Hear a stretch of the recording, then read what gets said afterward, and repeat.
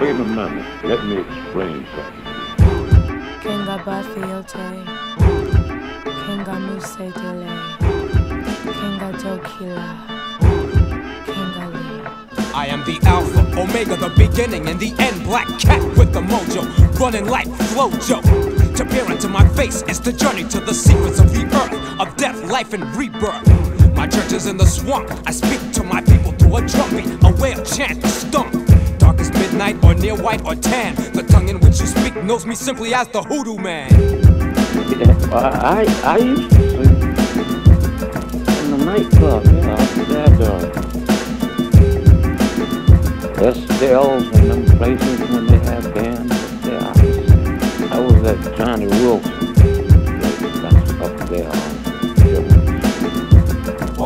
Now Hoodoo is the cousin of voodoo, a religion far removed from the image of dust and dead pigeons, perpetrated by the press and on television with the intention of encouraging division, keeping you from learning the facts, your past glory, the sacred and the gory, your life story, the secret of the laws and the power of our ancestry, of our triumph and our tragedy.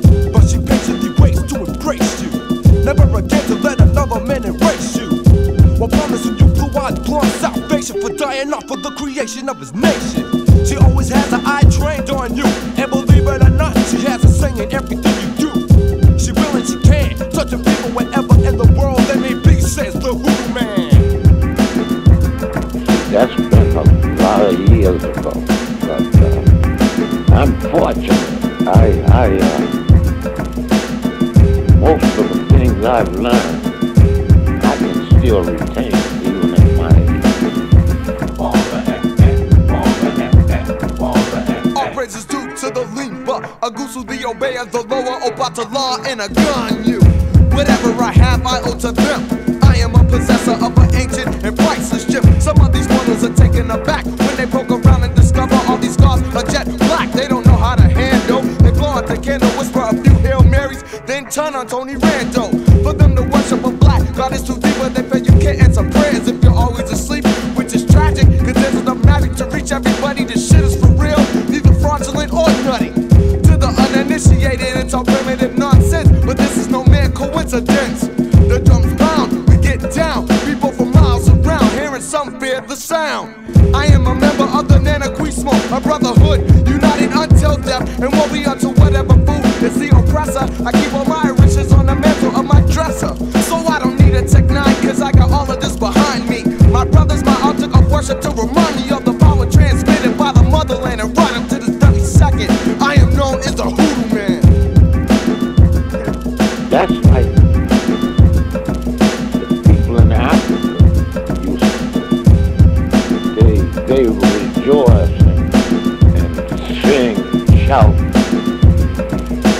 almost like dance. Though a race of slaves, like people never forgot the rhythm. Africa made sure to travel to the new world with them. And all the king's horses and men bear witness that even now the spirit's unbroken. Can I get a soul rip? Yeah, now that's mojo. You know it without ever being told so. Something about it just feels right. Seeing us through times when there was no release in sight. You've been molded, shaking, beaten, raped. That's the way that most of the ones who escape your culture, spirituality, humanity torn from your brain and replaced with Christianity. The remedy for all things black, they snatched off your crown. Now here it is back. Take a second to reflect. You see us a lot closer to you than you might expect. Sing a harmony somewhere in a hallway. Getting happy in church on Sunday. Jumping double dutch, never missing the beat. Hugs and pounds, giving my brothers on the street. A crazy back, complicated dance step. Bragging to your boys about your breath. Why most people sing the blues, the condition they were in, things they had to put up with and couldn't do anything about. It's an inner feeling